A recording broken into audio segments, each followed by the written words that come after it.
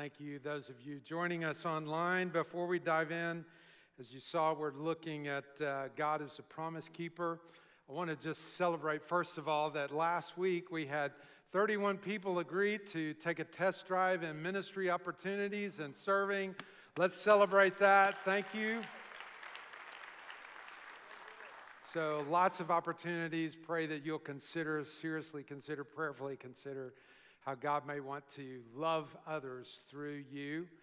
We contribute our time, our talent, and our treasure. So invite you to check out some of the opportunities in the lobby. As well, this Friday, as you heard Haley talk about, our Fall Fest, this is Party with a Purpose. And the reason that we say that is because we hope that you'll invite your friends. We have people here today, their first exposure to Christianity was coming to Fall Fest. So they've met other Christians that love Jesus, and they dove in not long after that. One of them is a deacon today. He's serving with me. In fact, he's my sidekick today. So grateful for Eric and his family. And his first exposure to Crosspoint was at Fall Fest. So you never know how God may use you. Let's go to God's Word. You ready? Let's get your copy of God's Word, if you would. We'll read some of these on the screen, but I hope that you will pull up your electronic copy or a legit Bible. Just kidding. Exodus 19, verse 3. While Moses went up to God, the Lord called to him out of the mountain, saying, "Thus you shall say to the house of Jacob, and tell the people of Israel, you yourselves have seen what I did to the Egyptians, how I bore you on eagle's wings and brought you to myself. Now therefore, if you will indeed obey my voice and keep my covenant, you shall be my treasured possession among all peoples, for all the earth is mine." Exodus chapter 20. And we'll read some of these out loud. I've abbreviated here just for the sake of time, but encourage you to go back and read the whole thing. Exodus chapter 20, we know this section as the 10 Commandments. We'll read those together in just a moment. God spoke all these words saying, "I am the Lord your God, who brought you out of the land of Egypt, out of the house of slavery." Here we go. "You shall have no other gods before me. You shall not make for yourself."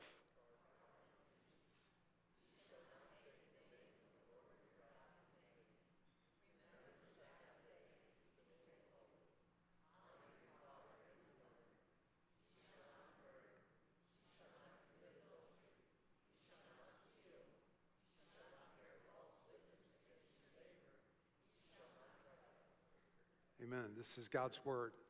So some time ago, my wife found out that there was a concert not too far from here with Earth, Wind, and Fire. And she's an Earth, Wind, and Fire fan, and I am too. So don't judge me. A little bit of September. In September. Do you remember? Come on, do you remember? Can I get a witness?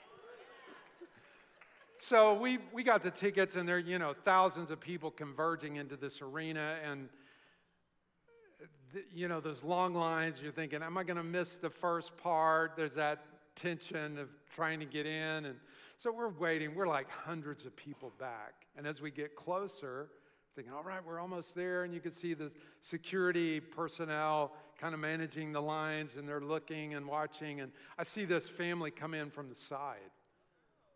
Yeah, come in from the side, and one of them starts talking to the security agent, kind of distracting him, and just subtly the whole family just kind of moves in like we belong here. And you can feel the tensions rise from all of us who have been waiting, the murmurs, line jumpers, rule breakers. How do I know? Because I was one of them. I was like, where is justice when you need it? Isn't that like us? We want justice when it serves us well, but if we're on I-270 and we're in a hurry, we don't want justice. We want the exception to the rule. You don't understand. I'm in a hurry. I deserve this. What's the way around the rule? A few months ago, I was struggling with my voice, so I went to the doctor to see what I could do to change some things, so I wouldn't have those struggles. And the doc said, well, Shawn, one of the ways you can really take care of this is to give up coffee. Okay, well, I'll try that. I tried it for about 5 days. I said, there must be another way. Can we get around this? You know, I'm the exception to the rule. You don't understand how important coffee is to me. That's the way we are when it comes to rules and commands. It's really important for us to kind of consider this as we consider the 10 Commandments. We did a series some time ago, earlier this year, on the purpose of the commandments for Christians. I encourage you to go back because we can't unpack all of that today. But there have been debates about whether or not the 10 Commandments apply to us and how should they apply to us as Christians, because we're people of grace. We're not saved by the law. We're saved by grace through faith. So does any of this matter? And those are important questions. Other people have tried to decide, is there any place for the 10 Commandments in society today? Should they be in government property? And so on. All those conversations are important, but so I ask somebody who should know, and that's AI. So AI on my computer is called Copilot, and so I ask AI, I said, what are the 10 Commandments today that most people would agree with? So it shot out a list, and these were the top 3. Respect all life, be honest, practice kindness. So let's just stop right there over the kindness. How are we doing with that as a world? Is the world getting kinder? Come on. I'd give us a D, C minus. I mean, it doesn't seem to me that we're getting kinder. So I asked AI, I said, it seems to me that these rules are arbitrary. In other words, what is the authority behind these? Which AI said, that's a great question. And proceeded to give me a word salad paragraph about why this is important, why we should listen, why we need to listen. Take that off the screen. They're not listening to me anymore. They're watching to see what AI said. The problem is this. The problem when it comes to rules and commands in life is that, as AI said, well, these are generally accepted. In other words, there is another commandment, secret commandment, that most society is governed by, and it's this one: be true to yourself. And here's the problem, is that when be true to yourself comes against be kind, or don't jump the line, or don't speed, what wins out? Be true to yourself. In other words, I'm the exception to the rule. Surely there must be a way besides giving up coffee. This is the way we think, and it's so inbred into our society, we don't even think about it. It's so baked into our experience that we judge rules by, how does this apply to me, and does this work for me? Because I must be true to myself. This is so important as it comes to the commands that God gives in the 10 Commandments. We've been looking at God as a promise keeper, how he made covenant with Adam and Eve, made covenant with Noah, made covenant with Abram, who became Abraham, and said, look at the stars, I'm going to make a great nation, you're going to have a child. And Abraham believed it. It was credited to him as righteousness. And God said, one day your children are going to go into slavery. You're going to be 400 years in a strange place. And it's going to happen. But this one child becomes a nation who now, when we look at Exodus, where we are today, this nation is called Israel. That's where we are in this story of God's love and his covenant with Abraham. And God says, you saw what I did to Egypt. You saw the plagues. And this very important line, you saw how I carried you on eagle's wings and I brought you to myself. What is God saying? He's saying, we're in relationship. And what I'm about to say to you when it comes to the commandments I'm going to give you are based on that. In other words, Israel belonged before he asked them to behave. Israel, you belong to me. I brought you to myself. Now, therefore, I am going to give you some terms to our relationship, just like in every aspect of life, every human connection has some terms to it. Some people say, well, love is love and it shouldn't have any rules. You don't believe that. Just let that lover cheat on you and you'll find out whether or not you have rules or not. Every human relationship, so especially when it comes to children in our children's ministry, we have rules at Crosspoint. Why? Because we love you and we love your children.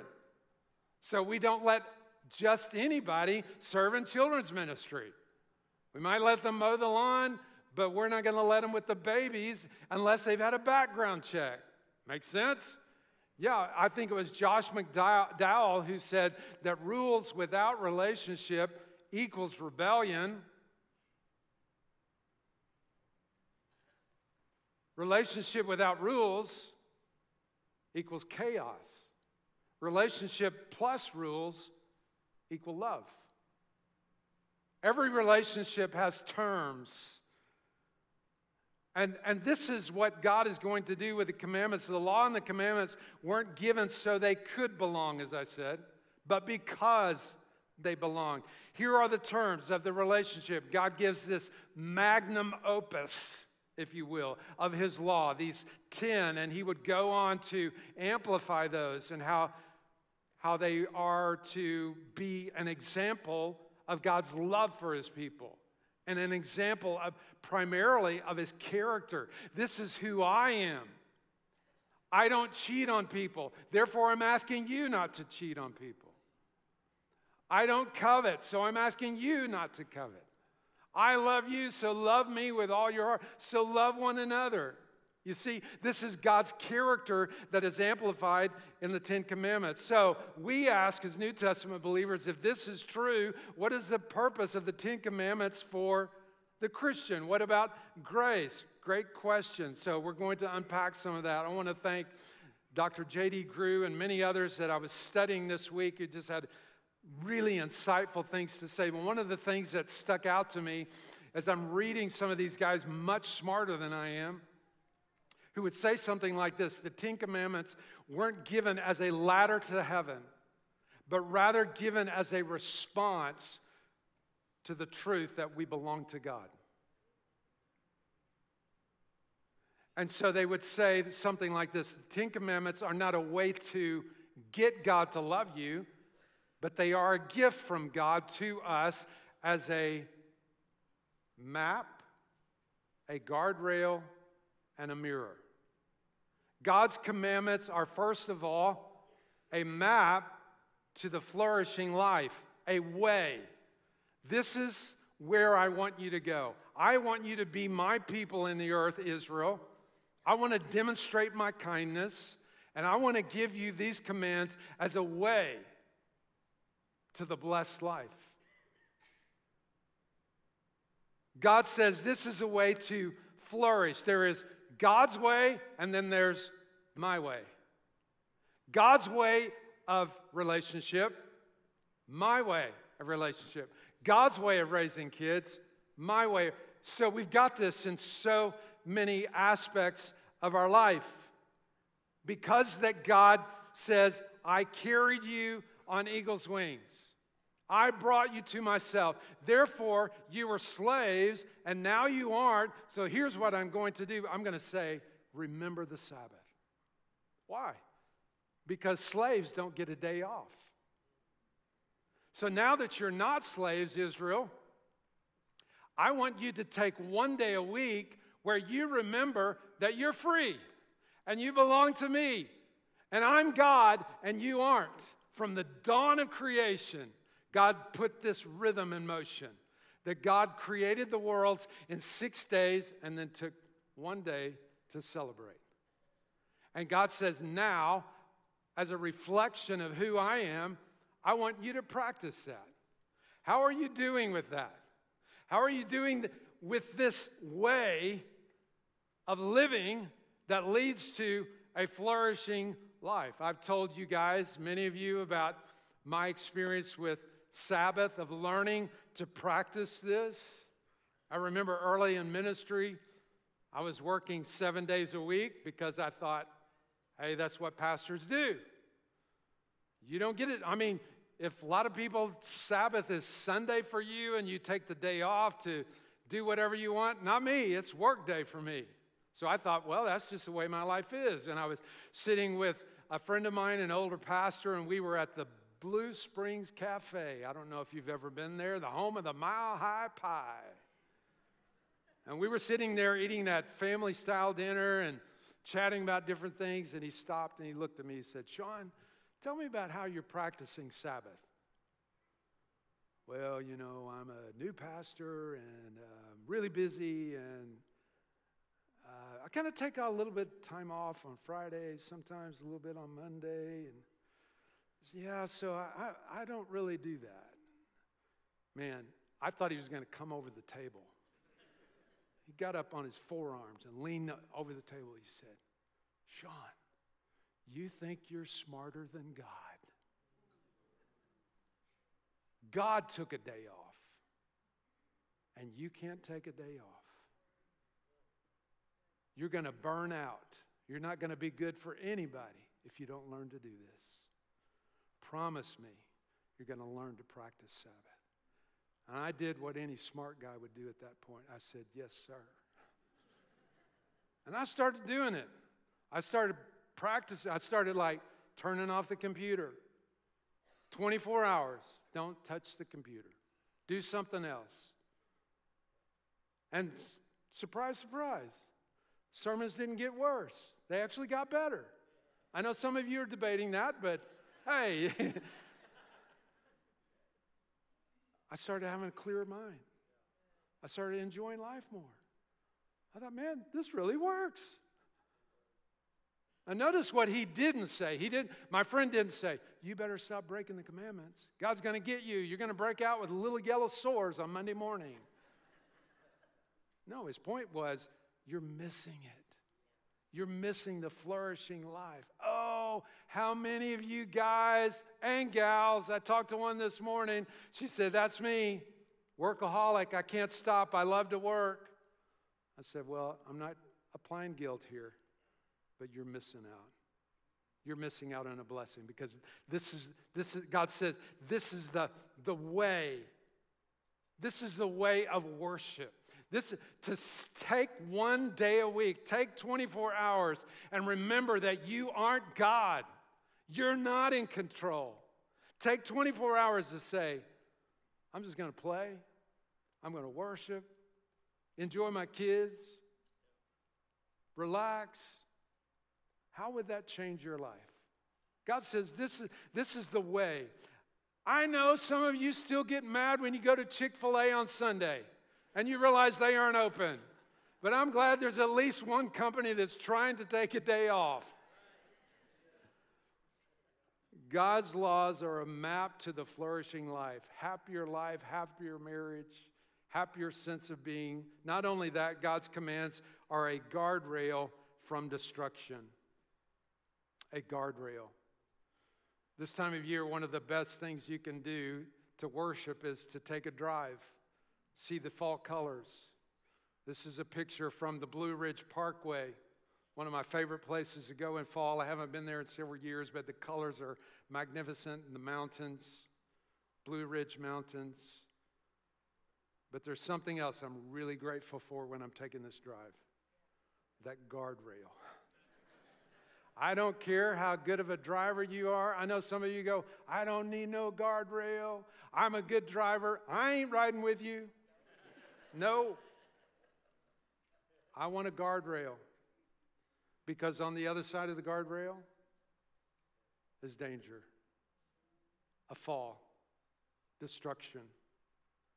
And when we look at God's commands, sometimes we can say, people who don't know the bit about God's inviting you into relationship, they just look at it, God's just trying to keep us from having fun. Look at a law like a commandment says, don't commit adultery. Well, why? Do you know anybody that's suffering as a result of somebody's adultery? Do you know any broken hearts? Maybe you know broken bones, but I've sat in rooms trying to talk to somebody in their 30s and 40s, still feeling abandoned because of a parent who walked out. God knows that on the other side is destruction. So He's saying, I'm trying to keep you safe. Contrast that with a couple weeks ago, the memorial for our previous pastor, Roy Gerald, 93 years old, went to be with Jesus. In the 40-something years that I knew him, I never saw a hint of immorality when it comes to his sexual life. He never talked about women like they were objects. What a legacy. What a faithfulness. And that's in our staff and our church. What a legacy he's given to his children and to me, that I can stand here today and say, he finished well. Don't you want that? God says his commands are like a guardrail. Not only that, they are like a mirror that reveal our need for a Savior. Mirrors. We don't like them. We love them. We don't like them. If you're a teenager, you like them. Anybody over 40, you're like, has it really come down to this? This is not pretty. Or you say, oh, I don't look too bad. Or like a friend this morning said, you look tired. No, I just said, no, it's called old. That's what it is. But mirrors reveal the truth. So in our ready room, Henry, give me a hand here. In our ready room in the back, the church has given the pastors a gift. It's called a full-length mirror. Why did they give people getting ready to come out here a full-length mirror? Come on, talk to me. Because we want them to know the truth before they come out. So you can see, I know a lot of you are looking, you're like trying to avoid looking here. Does this make you feel better to say? Because mirrors don't lie. They tell the truth, whether you like it or not. When I was a teen, I had the thing that afflicts a lot of teenagers. I had Mount Fuji, other Mount Fujis on my, and I'd get up in the morning and there'd be one on my nose. It's like, where did that come from? A zit, the size of a crater. It's not fair. I was like, it looks like leprosy. And so I don't know what it is now, but back then, the secret sauce was Oxy-10, maximum power. I was like, save me Oxy-10. I look and I see the blemishes. Save me Oxy-10. This is what the law is meant to do, God's commandments, that we look in it and it says, remember the Sabbath. Oh, God, I'm not doing good there. You shall not covet. How are you doing with that? You shall not want what your neighbor has. I know some of y'all aren't doing very well because I've been at wedding receptions with you in the buffet line. When you have skipped out of the buffet line and you went early to the dessert table because you didn't want to sit down at that table when your neighbor has that chocolate fudgy thing and you got tapioca pudding and you started coveting that chocolate. Don't look at me so holy. You know I'm talking to you this morning. But we start looking. We start comparing our life to theirs on social media. Their vacation, their kids, their house. How do I know? Because I'm human too. Every time I go to a church that has a lot of things, I have to decide, am I going to be grateful and happy when I come home? Or am I going to go, where's mine? So that, not long ago, I went to church, amazing campus. It was so beautiful, just stunning. And I was just, wow, that's amazing. Look at that. What a gift. Man, God has blessed y'all. But on the way home, I just a little tiny voice, just in my head. Well, I wonder if God sees us. Haven't I been faithful? And I felt that, and I was like, I see this in God, and I know that that's not healthy. So I was talking to the Lord about it, and it wasn't an audible voice, but my friends, some of you, I think, understand that when God speaks, you know it. And it was one of those moments I was praying. I said, God, I don't like the fact that I want to be happy for them, but there's part of me that's not happy. I want to be happy. And I have to just I'm being honest with you, God. Some days I go, I know you're faithful, but what about me? Haven't I been faithful? And I heard that distinct impression. It wasn't audible again, but just that it was like, oh, I knew it was God. He said, Shawn, do you think I'm able to bless them and bless you at the same time? Or do you think my resources are limited? It's like, well, if God blesses them, there's nothing left over. Isn't that the way we are? And God's saying, I am so generous. And will you trust me with what you have? But I look into the law and I go, God, I see my little gods. I see the ways that I create little idols out of success or houses or stewardship or more people getting baptized, even good things, but I make it like my own little idol. And I look into the law and I see, oh, I need mercy. God, save me. I need a Savior. And that is what it's meant to do, my friends. Thank you, Henry. That God wants us to look into the law of God and say we need a Savior. Thank God it's a map. Thank God it's a guardrail, but it's also a mirror where we fall short. So, you know, when God created the 2 commandments, he told Moses to take how many tablets of stone? 2.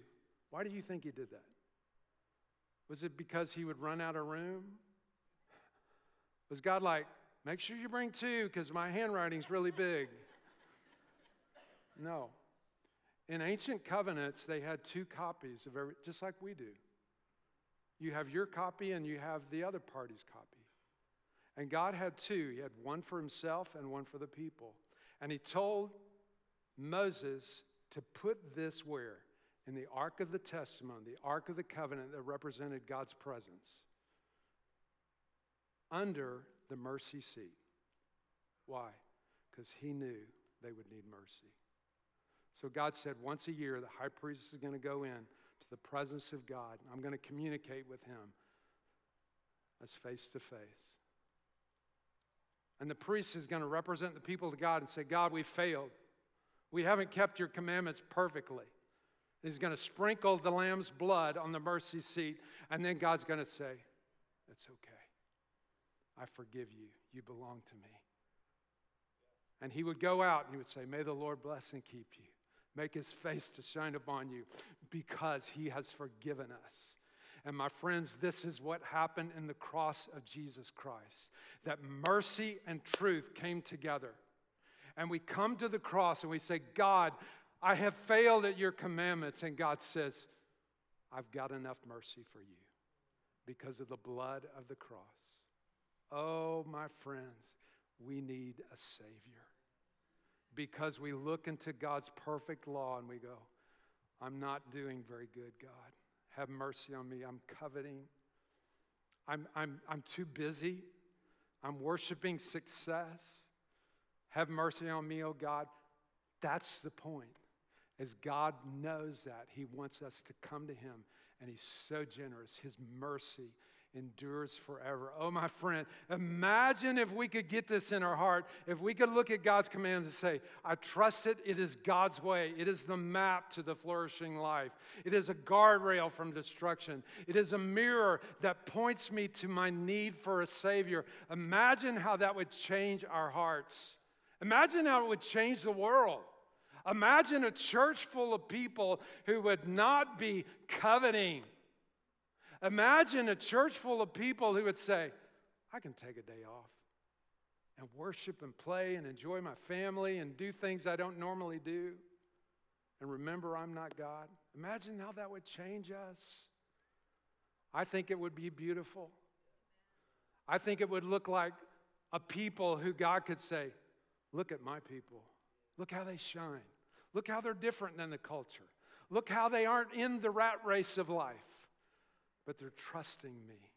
I think it would look like my friend Mary Mann. Mary was a member of this church for just a short time. Here's a picture from our July picnic. She loved that hat. Jesus is my boss. Mary found out that our 4-year-old classroom needed some help, and she told Haley, our director, I can do that. And Haley said, oh, no, we'll find somebody. She said, no, I can do it. She got in there with the 4-year-olds and just had a blast. She didn't take herself seriously. I think it was the same day she got on a motorcycle with Trent and one of the guys in our church. That's Mary. So Mary lived like Jesus was her boss. She trusted him. She believed that what God gave her and what God did for her was good. So she had a prayer. We found out one of her prayers was, I don't want to die alone. She's in her 80s. So she went to retreat, ladies' retreat, and after a night of dancing and worshiping and loving her friends, she walked into the arms of mercy for real. And God met her. And I believe he said, well done, good and faithful servant. Not because she kept the commandments perfectly, but because she tried. And when she failed, she said, Lord, have mercy. Jesus, you're my boss. I'm going to live like that's true.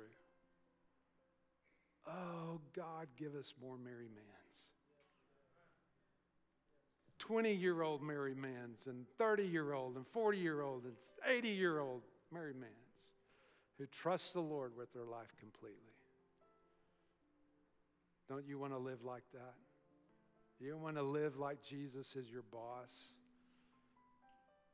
I'd like us to pause right here because I'm praying that God is dealing with you just as he has with me. So I look into his laws and realize I'm in covenant with him. I belong to him. And so, yes, there are rules and commands, but I need to see them as not as a burden, but as a blessing. John the Beloved said that his commandments are not burdensome. They're not burdensome.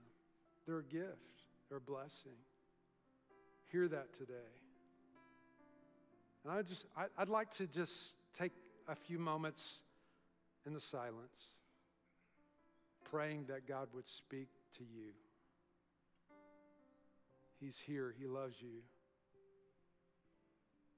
In what ways is the Lord asking you to obey his commands? Say, trust me. My way is good.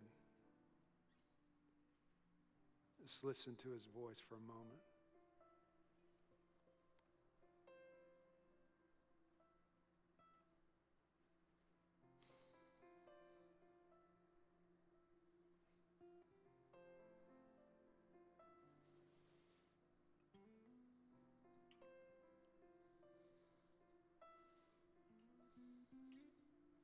God our Father, we thank you that mercy and truth came together in Jesus Christ. That you are the mercy seat. We come to you our great high priest, Lord Jesus Christ. And we let you know how we failed, how we've fallen short. We plead for mercy and we say, save me, O God. We thank you that you're good and faithful and righteous to forgive us of our sins, to cleanse us from all unrighteousness. Pray that that's happening right now. People in this room, people at home,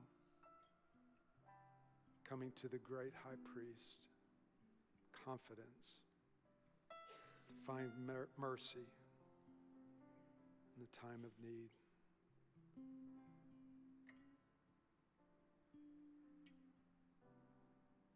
There may be some in this room, some watching, that you've yet to make Jesus your boss, if I can say it like that.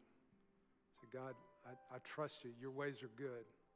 Don't always understand, but I trust you. You would cross the line of faith today and say, Jesus, be my master. I believe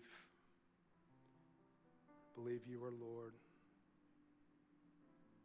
Maybe some men in this room, I'm sure there are, been giving in to the covetousness in pornography, wanting what you don't have. Pray you would see, as we sang earlier, Jesus is enough. Trust him. People in this room that God is dealing with you about the way you never take any time. No 24-hour period to shut off life.